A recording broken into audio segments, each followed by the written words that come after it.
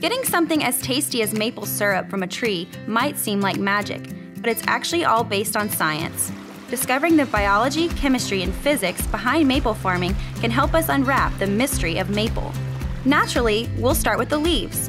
Through photosynthesis, energy is changed into sugar, a food source for the tree, which is stored in the branches, trunk, and roots as starch.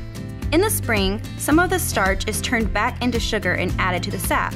Taking energy and turning it into food is the opposite of what you do at lunch when you eat, then go out and run around. You're turning food into energy. In the fall, when the leaves turn orange, red, and yellow, the process of photosynthesis is done, and soon the leaves fall from the tree. But they've done their job storing energy in the form of sugar and starch in the tree. Gravity makes the leaves fall, and it also helps farmers gather the maple sap. A network of plastic tubing allows sap to flow downhill toward a gathering tank or even to the sugar house itself. If the farm slope isn't steep enough for gravity to do all the work itself, a vacuum system can help pull the sap toward the sugar house. A vacuum is created when air and sap is pumped out of one end of the tube. That makes atmospheric pressure push from the other end, just like when you suck your drink through a straw. This keeps sap moving through the tubes more efficiently and draws more sap from the tree. And it's so much easier than gathering buckets of sap. Pressure is also at work inside the tree itself. A tap is a hollow tube inserted into the tree to provide an exit for the sap under pressure. Back and forth changes in temperature from below freezing to above freezing first fills the tree with the water that becomes sap, then builds up pressure inside the tree. That's because when branches of the tree freeze, gases in the tree contract. That develops negative pressure, a vacuum in the tree pulling water into the tree from the ground. When the tree warms up, the gases expand. That creates positive pressure, pushing sap out through the taps and into the gathering buckets or tubes. Temperature is very important in many phases of maple production. Without the proper range of temperature in the trees, sap won't flow. That's why maple production centers are in the northeastern United States and in Canada. Maples may grow elsewhere, but the weather patterns aren't right. After the sap is gathered, temperature still plays an important role. When water boils, it begins to turn into steam.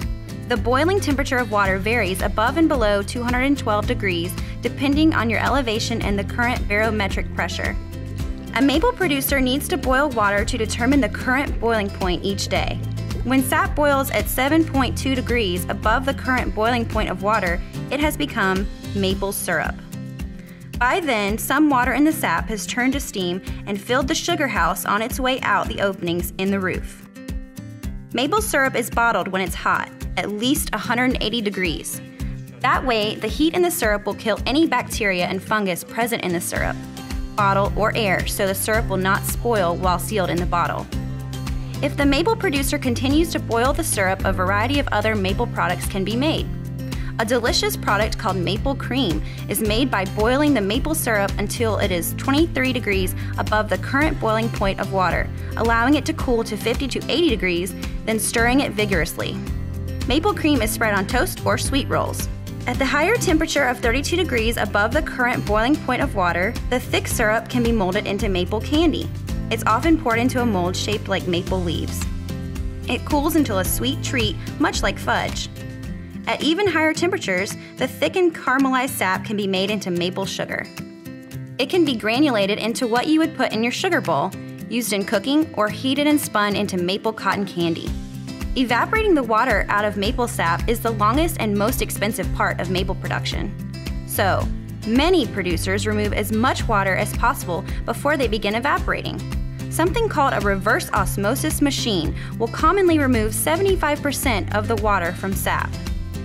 The machine puts the sap under pressure, forcing it through a very fine filter. The filter catches the ester molecules and the sugar that creates the maple flavor.